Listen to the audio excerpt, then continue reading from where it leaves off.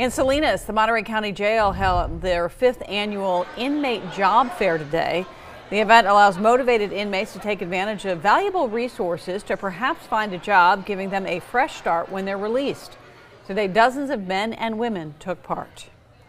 Better for us to rehabilitate them into programs and into services so that we don't have a repetition of a cycle of them of coming in and out. Organizations that are willing to offer them hope, possibilities for the future, whether they're in education or just jobs that are available to them on the outside. 32 companies participated in today's job fair.